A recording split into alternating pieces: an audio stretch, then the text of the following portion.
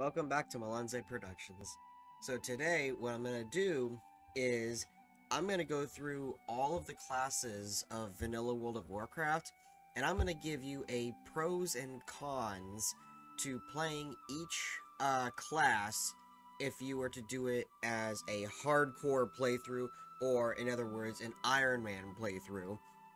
Now, this list can be used as a, just in general, so you can use it for reference for classic, for retail, or for other private servers, but this is mostly gonna be for Turtle WoW. Now, Turtle WoW, the private server, does have some class changes. I'm gonna leave most of it out for the purposes of keeping this in general sense. Plus, that way, it can reach a wider range of servers rather than just one. Because if I was to talk about just one, other servers have different talents, different spells, so it wouldn't really make much sense to do it for just one server. Now, my glasses are so freaking sideways right now. What the hell? So, I'm going to go through there, and I'm going to tell you the pros and cons to each class.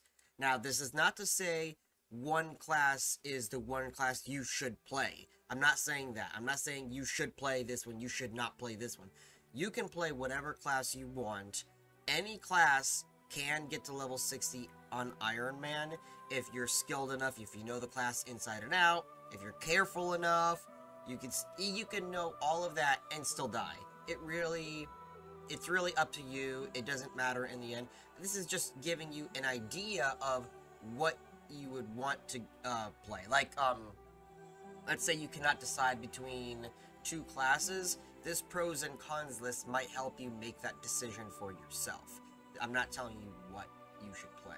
Now, as a treat, at the end of this video, I'm going to show you a graph that I made, or a chart rather, of every level 60 that has, every level 60 on Turtle WoW for hardcore mode. I'm gonna give you a chart of how many of each class made it to level 60 to kind of give you an idea of what classes people seem to go for when making this choice and actually succeeding. First, we're going to start with the Druid. So, the Druid, the pros behind playing a Druid for an Ironman run or hardcore run, it really doesn't matter. I'm going to use those words interchangeably. But, one is that they're very good healers. You can heal yourself to the point that until you run out of mana, you're pretty much impossible to kill. You can stealth as a cat.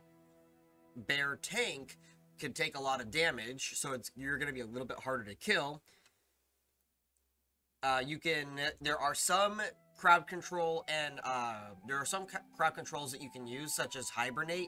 You can, root an enemy, so you can root them, and then if you're balanced, you can hit them from afar. Or if you could root them, run a bit of a distance, heal yourself, and then get back into the fight. You obviously have buffs, so you can buff yourself. Now, something I'm gonna do with Druid only and not with the other classes is I'm going to give you a quick overview of each spec, because each spec is completely different. Cat Druids could do decent DPS, but they have little to no health. So they're a bit of a glass cannon. Owls are very squishy and have very bad mana use. They can do some decent damage, but they run out of mana really quick. And plus they're squishy, so you don't want to be... You're basically a mage. You don't want to be in melee the whole time. Healing obviously has no DPS and you're squishy as hell, but you have a very high mana, count. So that's good for that. And you have a very high healing too. Now if you're bear, you have very good HP, but you will not have a lot of, DPS.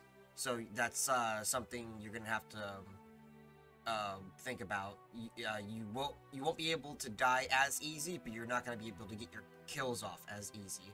And that's pretty much the cons of the Druid, is overall bad mana use, as an overall sense, bad mana use, and very low DPS. but they have high survivability, and you have some crowd control. You have utility, basically. Now, next, we're going to talk about Shaman. So, Shaman, you have very good healing as a Shaman, and you can interchangeably use ranged and melee. However, a couple of cons are that, depending on what you go for in your build and such, your DPS might not be as high. Another thing is, reincarnation has gone to shit. You can't use reincarnate. When you die, you die. So that's something you won't be able to use at all. You do have some utility, such as Ghost Wolf, though, so that's also a plus. Overall, they're just kind of an average class to use. Now for Hunter.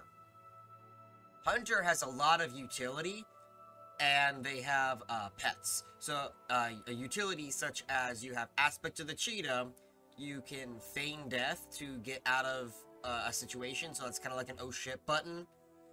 You have pets for pet tanking, and obviously mobility and kiting.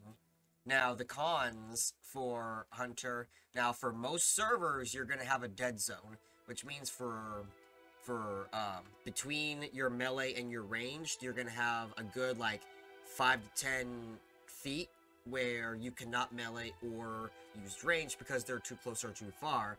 So there's a whole dead zone there that makes kiting almost impossible at low levels until you get something that you can keep your enemy at a distance for.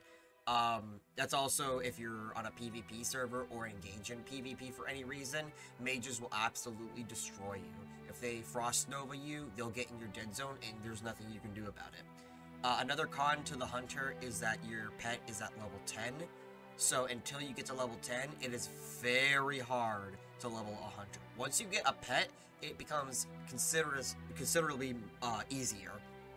So that's something you have to consider is, can you get to level 10 without dying without a pet to assist you?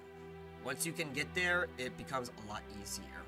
Another con is that Hunters are absolutely useless if they get disarmed. So if you run into an NPC that can disarm you, you're pretty much toast unless your pet is an absolute god at tanking. Now, next on the list, we're going to talk about the Warlock. So the Warlock has pet variety. So you, unlike the Hunter where you have to constantly feed your pet, you can only really have a couple of pets, and plus only one at a time. Warlocks can interchange their pet, granted that they manage to do the quest to attain it. You can have a DPS pet, you can have a tanking pet, you can have a crowd control pet. So that's something that helps them a lot. They can make their own health potions, which is basically your health stones. You can dot up enemies, so you could do considerably more DPS over time. And you have Succubus crowd control, so that can help you greatly as well. Now, the cons to being a Warlock are they're very squishy. If your Voidwalker takes a shit and something gets on you and you're not able to kite them for any reason, which kiting as a Warlock is very hard considering you have to stay still in order to use your abilities, then there's nothing you can do. And they have absolutely no escape mobility unless you can manage to pull something off, if you have sticky glue or something to hold off the enemy long enough for you to run away. Now for the Warrior, Warriors have more cons than pros, but it is possible to do it. Now, for the Warrior, they're very tanky. In some cases, they have very good DPS, and they can provide their own buffs. Now, the cons is that in other cases, you might have very low DPS. It all depends on your level and on your gear, and of course your build. They have little to no mobility. Now, while you can run and fight at the same time, they are very slow and sluggish. You have no traveling abilities, such as, Aspect of the Cheetah, Blink, anything that would increase your speed, even by a short while rather than permanent, you do not have. So I would suggest going into alchemy. Alchemy could give you potions for healing, because another con is that warriors cannot provide their own healing. And you can make swiftness potions to make yourself faster. It would help you to get away faster as well if you need to escape for any reason. Another con to the warrior is just like the hunter. If you are disarmed, you're dead. If you find an enemy that can disarm you, you're dead. And unlike the hunter, you have no pet to help you. Now, the priests, on the other hand, they have very good healing. They can bubble themselves to help prevent any damage from getting through. They have debuffs and buffs for themselves, and debuffs for the enemy, of course. And they can also dot the enemies. Now, the cons to being a priest is their DPS is very low, unless you go shadow, and even then it's very low. They're very squishy, so if you're, if somebody takes out your shield, your bubble, before you're able to cast it again, you're pretty much done. And they have very poor mana use in some cases. Now, mages, they have frost spells, which are very powerful. Anyone knows mages AoE grind all the time because they freeze the enemy in place and use AoE. Now, that's if you can get there and use those spells. They have some defensive spells, mainly for opposing enemies using other magic. They have magic bubbles to prevent magic damage from getting into them. They don't really have a lot of physical protection.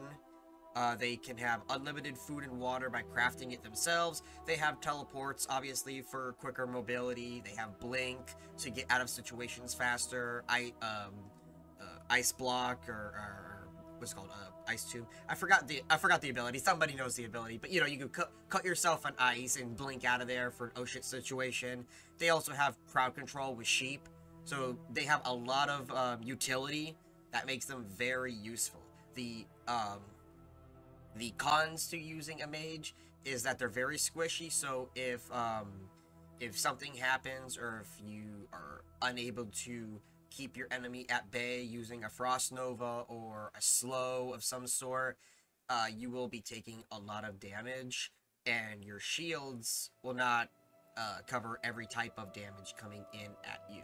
Another con is that if your Frost Nova misses, you're pretty much done unless you can get away with a blink. Up next is the Rogue. Now, rogues are able to vanish, so that's a good oh shit situation.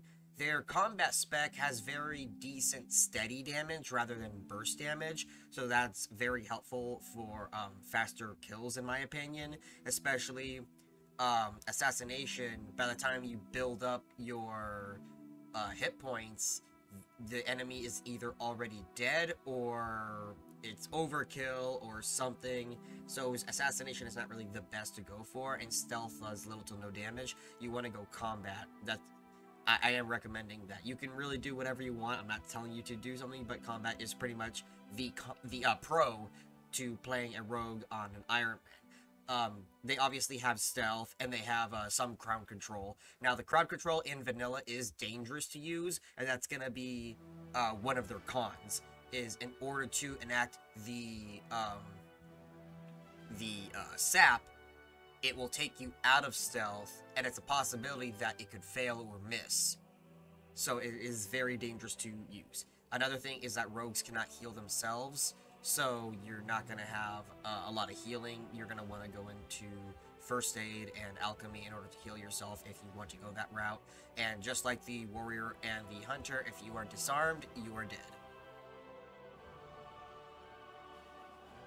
And last but not least, we have paladins. Paladins, for pros, they can obviously bubble hearth for an oh shit situation. They have self-healing, they have buffs to buff themselves, and their auto attack is very powerful. That also leads to a con, because they have very slow or little to no abilities. You're going to be auto attacking a lot, so you're going to have very slow DPS, while it is while it is manageable to fight someone with just auto attack, it's going to be very slow. And one of the cons that I've heard from people who played Paladins on Ironman is that it is very boring. But if you enjoy playing the Paladin as a Paladin player or someone who just enjoys them in general, I don't think that will be an issue for you because you know what to expect. Another con that they have is they have very little to no ranged abilities. They can use some minor range abilities, but they're not as effective as such a rogue's throw ability. Warriors can use guns and bows, obviously, for ranged. They don't have their own throw ability until later on. And everyone else in the list has, obviously, ranged. Paladins are one of the only classes, I believe, that... Actually, they are the only class that do not have a long-range ability. They have some range, but not as high as the other ones. And now for the chart that I promised you. So I'm going to show you right here. This is the chart that I drew up. So I counted every single class of everyone who has managed to get to level 60 on the private server Turtle WoW. As you can see, only 9 druids have reached level 60, 9 shamans, 40 hunters, which tell you something, 12 warlocks, 20 warriors, 9 priests, 19 mages, 20 rogues, and 18 paladins. Now, that's just to give you an idea of how many people have managed to succeed using the various classes. You don't have to use it if you don't want to. I thought it was just interesting to show you what classes people seem to choose more than others, and who have succeeded over the others, because that's only like 120 people versus the hundreds who have come and failed, whether they died at level 1 or died at level 59. F in chat pays respects. So I hope you found this video informative and useful to making your own decisions on what class you want to play for an Ironman run or a hardcore run in whatever server you are playing on World of Warcraft with. And if you would like to see more of this type of content, whether it's any type of video game, World of Warcraft private server related, live streaming, cosplay, just anything related to geekdom, this is a home for geeks, and I welcome you to subscribe and follow me for more. Thank you for watching.